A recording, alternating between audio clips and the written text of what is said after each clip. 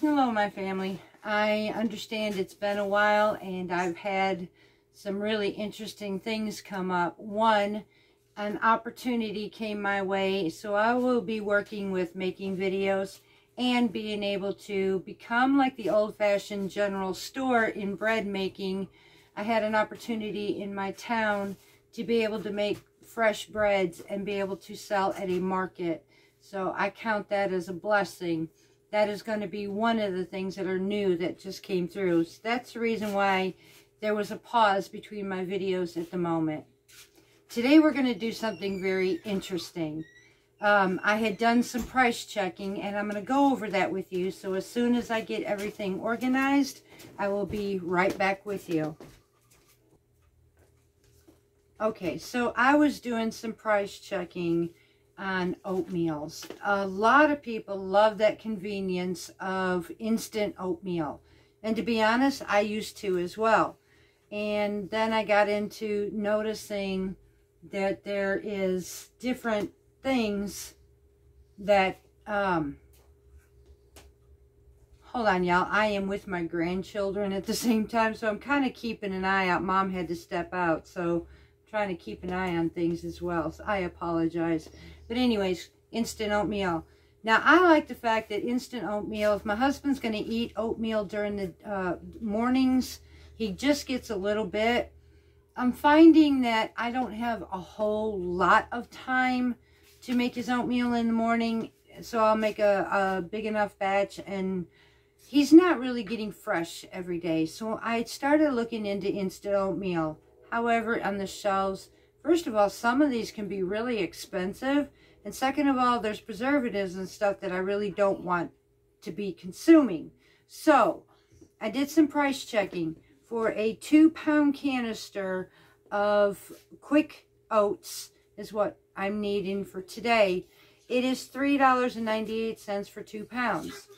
Now, if I were to do the stuff that's already made up of the instant oatmeals, a great value's got 20 count, and it runs anywhere from 1.23 ounces to 1.51 ounces, which is 1 pound, 51 ounces.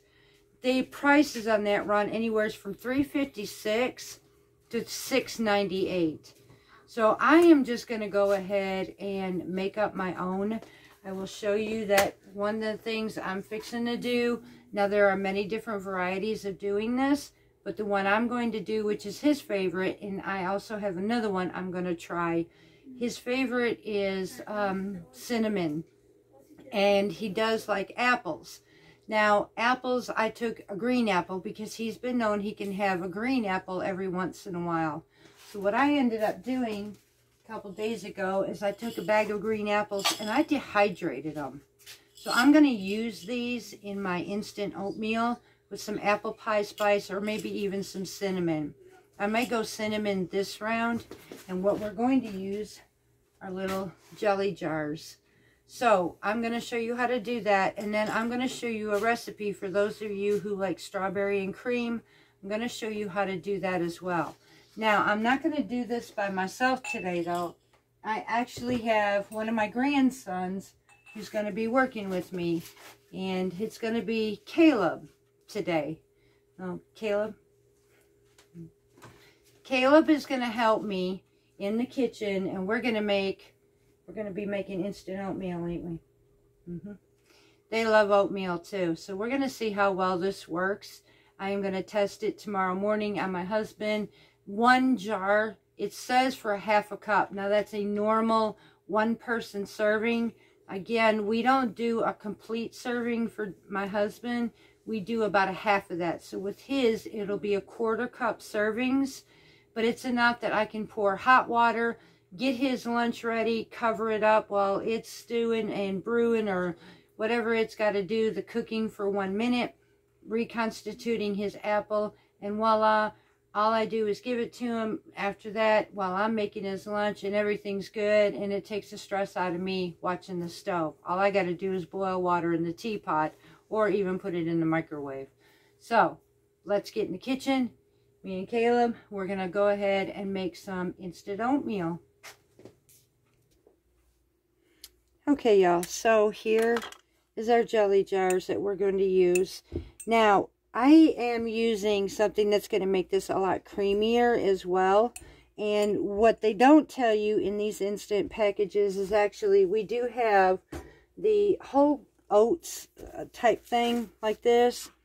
And they got that full grain oat. Now these are the 1 minute or the quick oats. This is what you want to use in these recipes is the quick oats. They cook within a minute.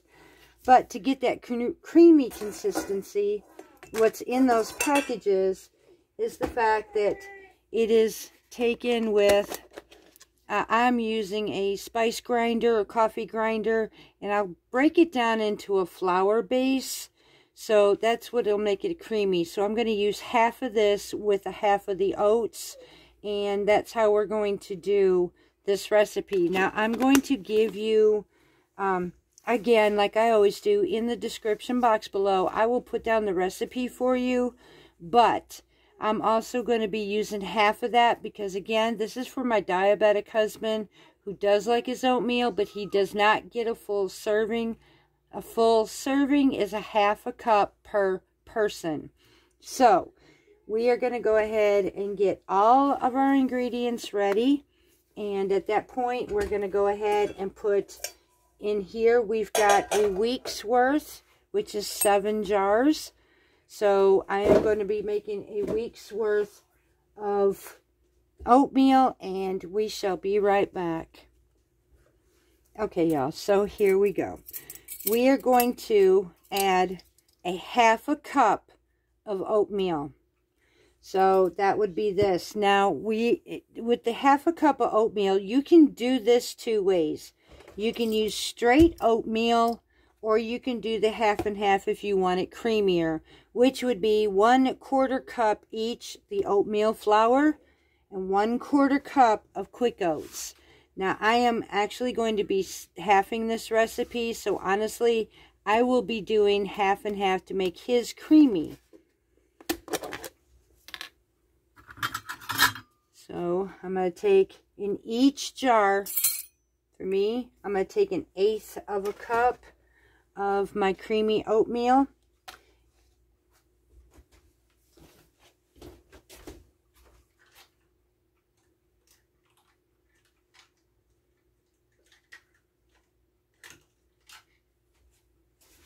And naturally, I don't have an actual 1/8 of a cup, so I'm going to have to do half of my 1/4 just to make sure I have this. So there's that one. Again, this is the oatmeal flour based. This is what brings that creaminess out in the oatmeal.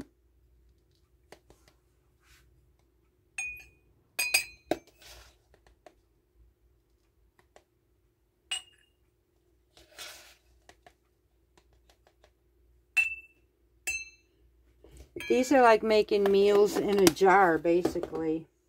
And now I'm going to take the other half and add it with the oatmeal, the quick oats. Now that oatmeal flour is quick oats, again, that is ground down.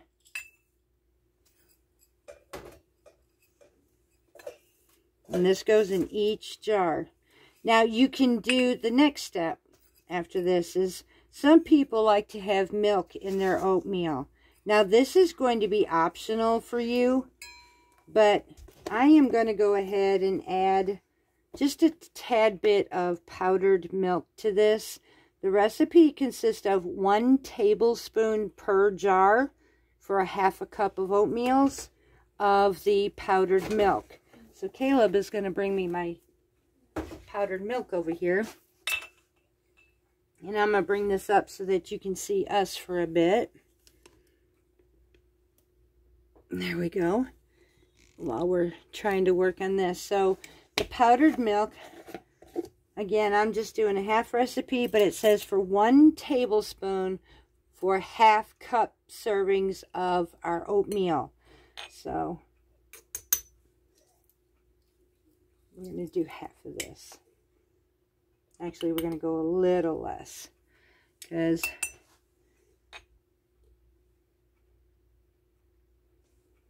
there we go. And if you choose not to add this milk, you don't have to. Just add water and you're good to go. This is just to give it another rich flavoring, basically, or that creaminess about it. But in apple cinnamon, you don't necessarily have to do that either. We're going to try this and see how this works, though. Now we're going to use 1/4 teaspoon of cinnamon per jar, or apple pie spice. I'm going to go with apple pie spice for half of this and cinnamon for the other. Caleb, I need the apple pie spice, babe.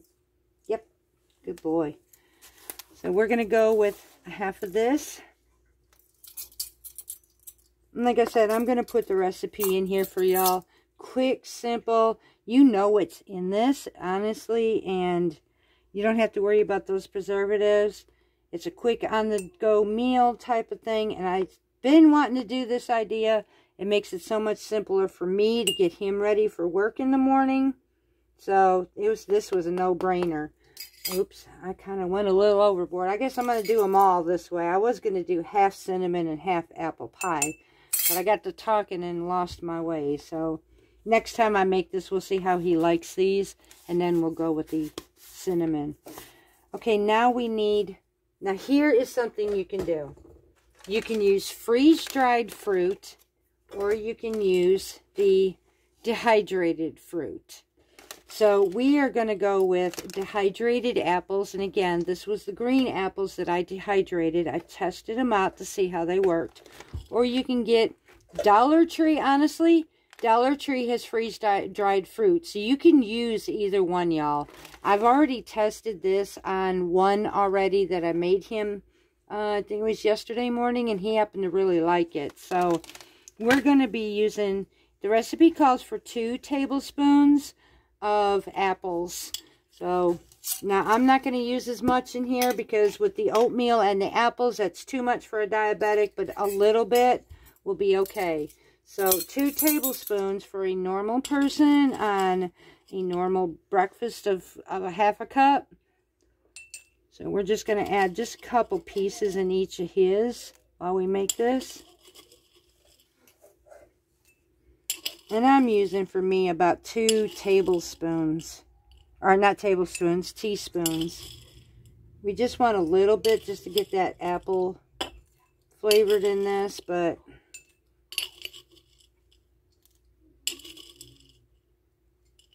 and here in a minute, I'm going to have Caleb help Mama close up some of these jars. Want to do that for me?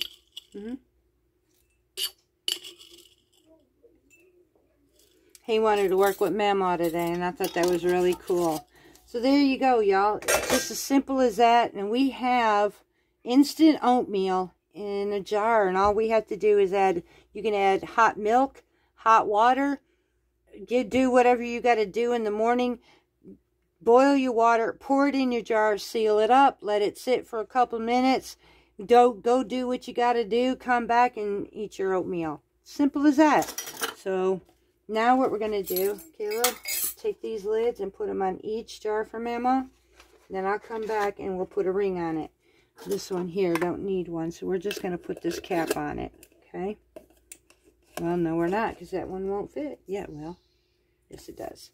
Okay, so take one cap like that, put it on each jar, just like that for Mama, okay? And then I'm going to come behind you, and we're going to put a ring on that, okay? Yep, that's okay. You're just going to place them on each one, just like so. I love that. He's such a little helper.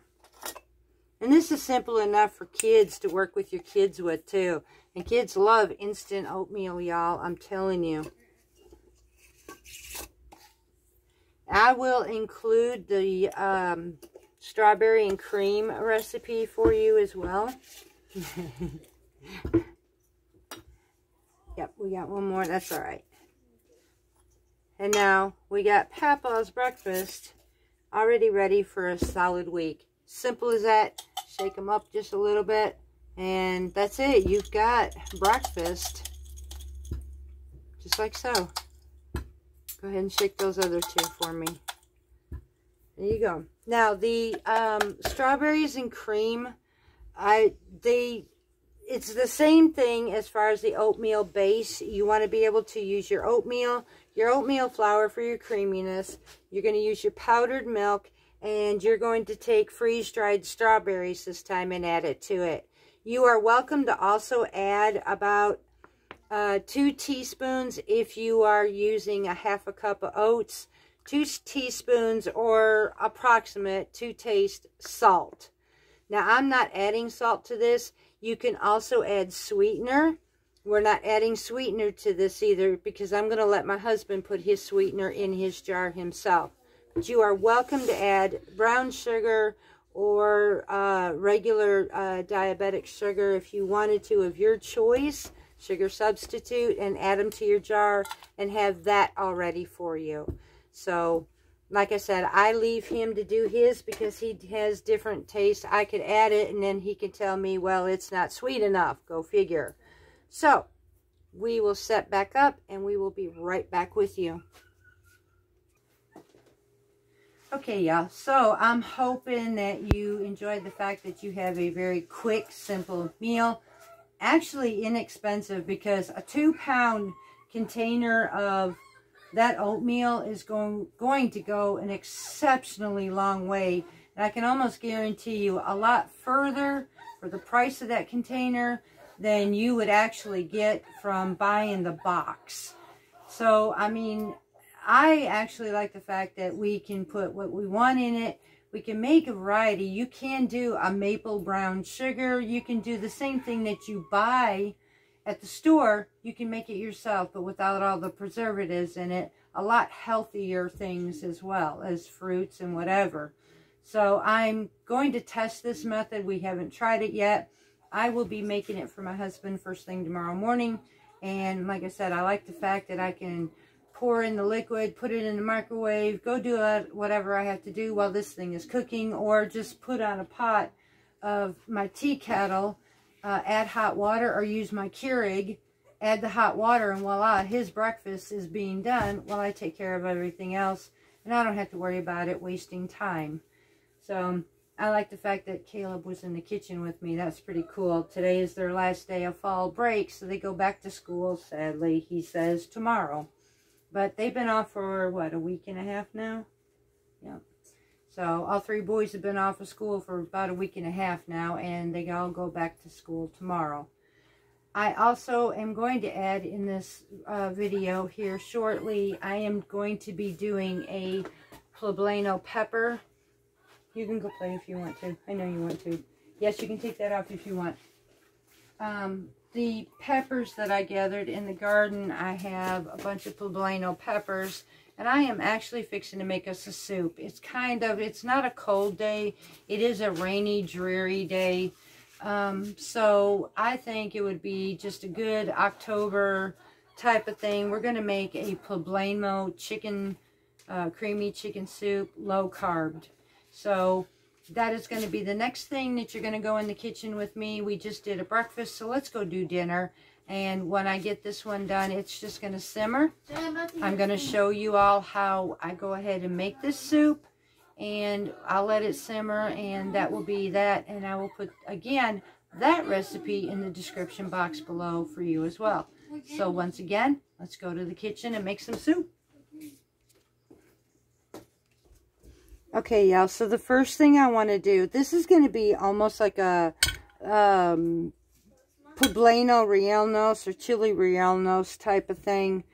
I'm going to take these peppers and I'm going to roast them. I don't have a gas stove where I could put them on there, or I don't have a torch. So what I'm actually going to do is I've got my broiler running. I'm going to stick these in my broiler until I can get the skins on here charred.